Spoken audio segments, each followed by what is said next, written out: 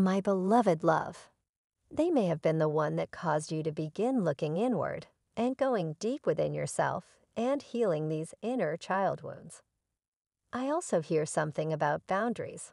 Like this masculine may have taught you how to set boundaries with these energies or people in your life who were taking from you or who were imposing themselves on you.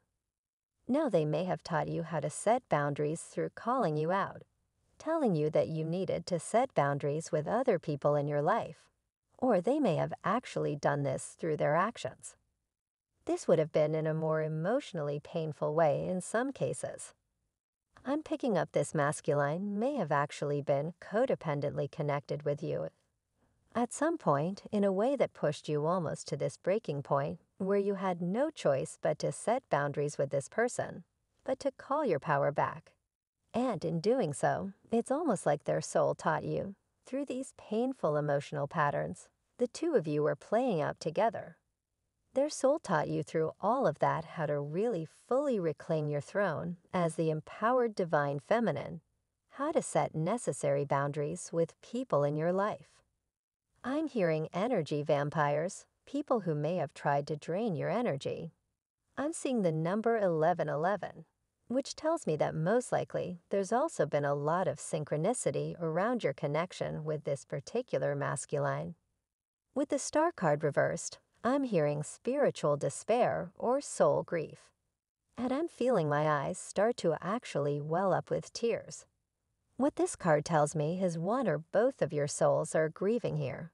Regardless of what's happening in 3D, regardless of how one or both of you may have moved forward with your lives. Maybe you aren't even in connection at the moment, but regardless, I feel this. I have to say I know I said one or both of your souls are grieving, but I'm really feeling mutual soul grief. If you were both being totally open and honest with yourselves, I feel that deep down there is this shared sense of grief around your connection that goes really deep to a soul level.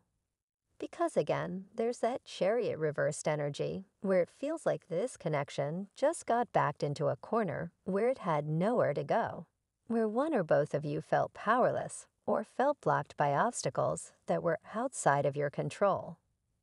Maybe in the case of you, Divine Feminine, you felt that the obstacle was this masculine's own stubbornness or refusal to examine their own patterns within themselves. But the interesting thing is the masculine is actually coming up as the Knight of Pentacles. As I said earlier, I'm getting almost this secretive hidden energy from this card, almost like steadily, gradually over the course of time.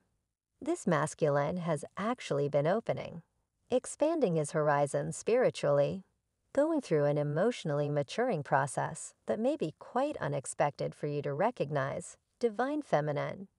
From Divine Muscular, type yes if you believe.